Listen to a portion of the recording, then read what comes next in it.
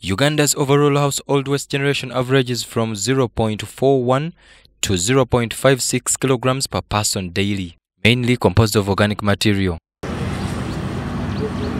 Hope is rising for Uganda as Sudanese Truxor wetland equipment experts introduce innovative machines to combat water hyacinth and poor waste management.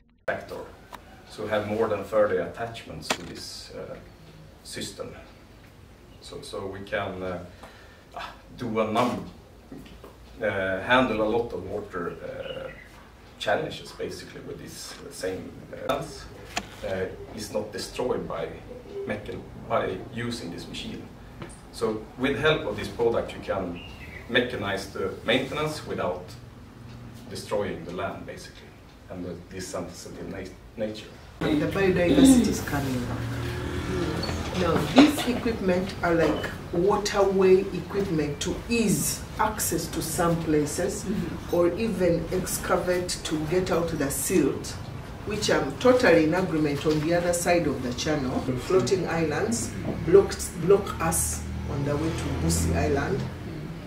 Speaking of real places, and we wait for canoes to come and chop it up bit by bit. And even crossing, we have an old wooden thing for vehicles to cross. After engaging wetland specialists in Wakiso district, further discussions with the ministry will ensure the adoption of these technologies to restore Uganda's wetlands. I'm Bantu Machape Semambo, and Ivan Juko for UBC News.